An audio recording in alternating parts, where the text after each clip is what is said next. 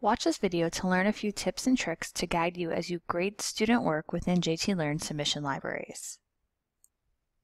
After students have submitted their work, you are now ready to go ahead and grade within your submission libraries. Go ahead and open your submission library.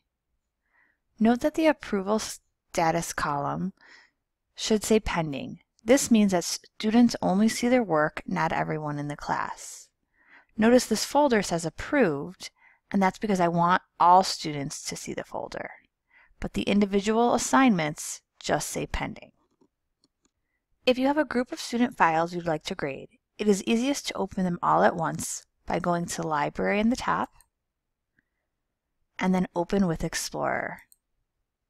From here, you can checkmark all the files you'd like to open at once. Go ahead and right-click and click Open. This is similar to having a large stack of papers in front of you to grade at once. Once you are in a document, notice the Save Disk in the left corner. It has a circular arrow on it.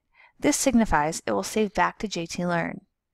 You can go ahead and make comments on the student work by placing your cursor where you'd like the comment, right-clicking, and writing New Comment. You could go ahead and type your comment, and before you're all done, be sure to save it. It will then save back to JTLearn. You can close out, and when you go back to JTLearn, the changes will be there. Now when students go back to open their document, they will see the comments you made and be able to edit appropriately. Thanks for viewing.